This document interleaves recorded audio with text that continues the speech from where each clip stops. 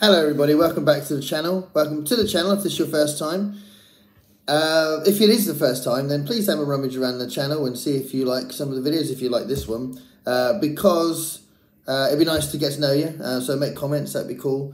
And if you do want to subscribe, then I really appreciate the support, and it'd be lovely to see you sticking around and commenting on other videos to come. So this is one of those videos where it's not about books, it's not about music, it's not about films, it's not about a specific kind of art necessarily. You could say that art is included, but it's one of my kind of meaning of life, kind of make life better, kind of mental health kind of videos. So I do this sometimes, quite regularly really, in the sense that if I look back on how many of these videos are on my channel, it's probably more than I'd realise. But I think it's a nice thing to do, and I think it's an important thing to do. And I'm bouncing off two things. The first thing I'm bouncing off is a couple of friends have been doing videos about how to read more. And obviously this is primarily a book-based channel, so it makes sense for me to possibly do a similar kind of video. I have done a video like that about a year ago, so that's not what this is. But it is a response to that, because the idea of giving advice on how to read more is about how to get more out of life if you want to read more because you love reading. So that's kind of the idea behind the videos. So I'm talking about Ollie from Criminally and MJ from Reading This Life. They've both been doing videos about reading more. So Ollie did one video and MJ's been doing a series of videos, which are really awesome. They're great videos. I'll link them below. But I want to just talk about getting more out of life in general, not necessarily just getting more out of reading. So it's a slightly different take on Ollie's one, for example, because Ollie said the reason why he reads so much is because that's all he does. And one of the things I'm going to say is I think what I love about my life is it's very varied and I do lots of things. I couldn't possibly read the amount of books that Ollie reads because I'm doing other things as well. And it's all cool, you know, like he says, and like I really want to say, you do what you will need to do to be happy. And if you want to do one thing and concentrate on it, that's cool.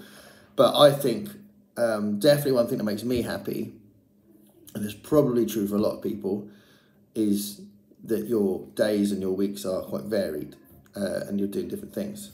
So it keeps everything fresh. So, and there's so much to appreciate in life, which is why I think it's important to do these videos, because you can sometimes get bogged down by obligation, by negative stuff, by worry about some of the big stuff that's happening in the world, by health things, physical health things. All sorts of things can really pull you down. But there's so much in life to appreciate. There's so much in life to make you happy. And there's so much to look forward to get you up in the morning. There's so much around. So that's why I think variety is the spice of life, as they say, because I think there is so much in life to appreciate, so much to find, so much to grab hold of. That's one thing I'm bouncing off. The other thing I'm bouncing off, I just thought it'd be nice to do this video when I was thinking about the fact that I'm going to start my staff choir again at the place I work.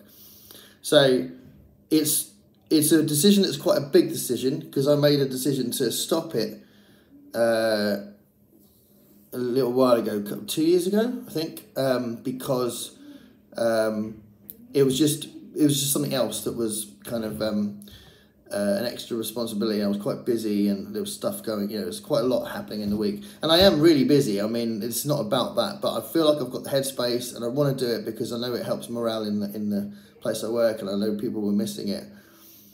And I was missing it because it's nice to see those guys every week and all that kind of thing. So I'm looking forward to doing it again. But the fact that I made that decision to do it again is an interesting bit of self-reflection, because I am really busy. So, but it's only like an hour or so a week, and I'm sure it's going to be fine. And it should be fun. It is always fun, and it's lovely to see those guys. So I just thought it was interesting that I was doing that,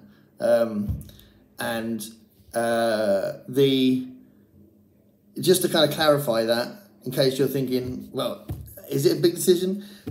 So I'm a music teacher in a college, So I do that full time. On Thursday evenings, I do a youth club kind of job for the whole evening as well, which is kind of a music-based youth project, which I started that in June this year. I've also got my band, so the band I'm in is very busy and getting busier, which is good because it slowed down over COVID, but now we're busier again, which is great. So we're regularly gigging. I've also got family. I'm also trying to write my next novel, and I've got a very short poetry book that's now out, which I need to talk about on the channel, but I haven't yet. And I'm always producing new stuff, and I'm also, there's a couple of short stories I want to write as well.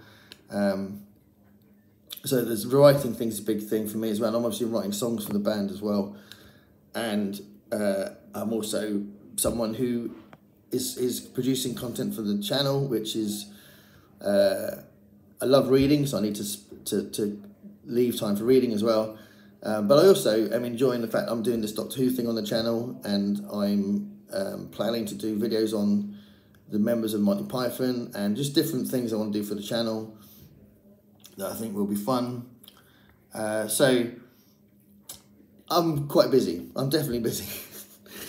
But I think that's what makes me feel young. When my bones are aching and I just think, oh my God, the 50s are hard. You know what I mean? It's that stuff that makes me feel young and makes me feel like, you know, you got to keep your blood pumping and all that sort of stuff.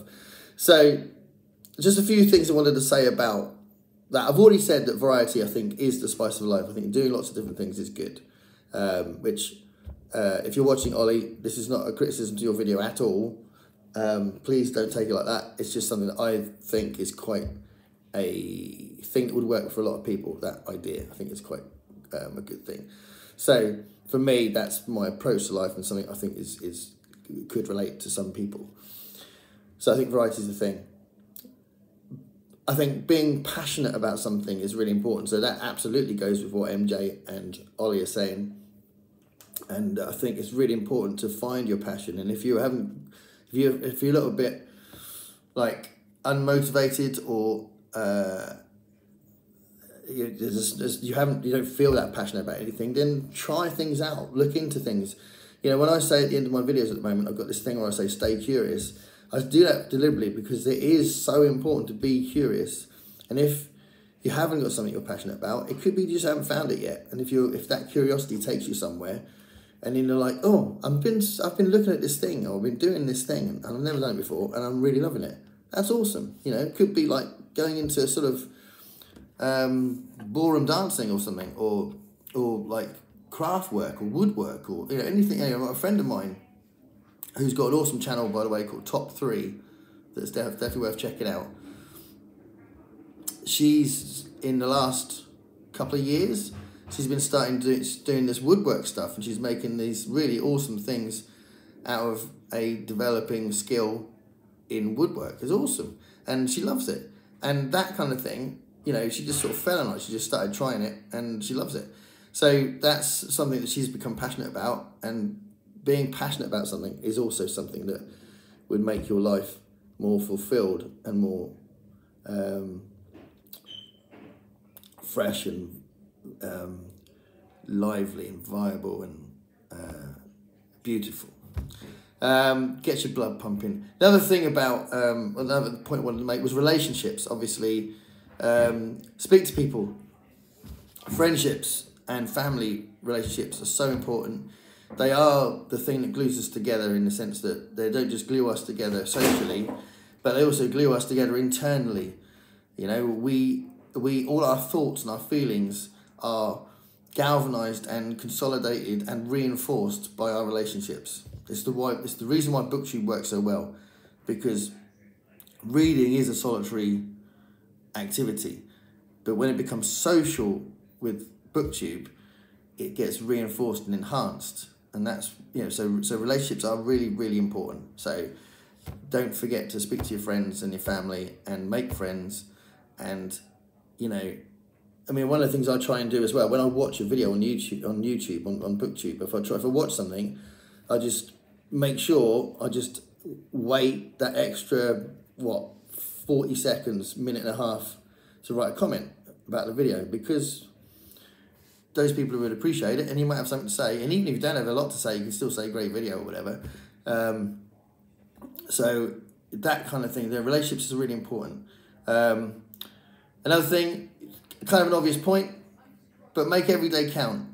You know, if you're feeling a bit under the weather, then just reduce your expectations about what you want to do in the day, but still try and make the day worthwhile. So you could do things that aren't quite as don't need as much exertion, you know, possibly. Or if you're tired, you haven't got the same headspace, you can still do things that kind of get you rested while you're still getting something out of the day, you know. So try not to just have a day that's just completely wiped out. If you can, I think that's a good policy, because I try and do that. If I get ill or I'm really tired, I'll just, rather than just not do anything, I'll try and do something that I can do in that condition. So I think making it every day count is really important. And then the last point is love life. You know, this is definitely from a privileged position of not being in a country that's full of famine and war, civil war, corrupt governments, blah blah blah blah. Although corrupt government, it is from a privileged position, absolutely. But I think a lot of people watching this video would be from that position as well, where they're not, you know, trying to live day to day, and they kind of feed themselves and stuff like that. So I'm genuinely aware that it could sound a bit trite to say love life if you're struggling, and it could be that you've got you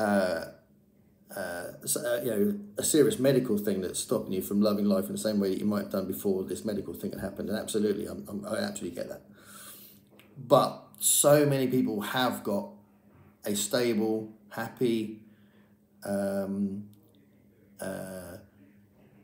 undramatic life, but they don't love it as much as they as much as they could. They don't realise they could love it more. They don't appreciate the day that it's okay. You know, if a day goes by and nothing bad happens, they don't see that as a great day, and they can, because great days can be ordinary days. So love life.